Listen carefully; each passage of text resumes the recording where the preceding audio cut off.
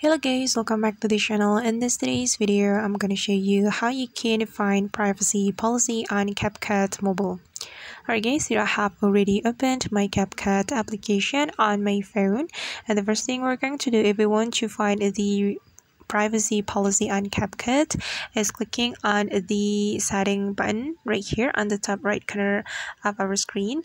Then there will be several options for us, and we're going to tap on the privacy policy since we want to find the privacy policy on CapCut. Okay, just tap on the privacy policy, then you have to wait for a moment. It's still loading. Alright, and this is the privacy policy on CapCut.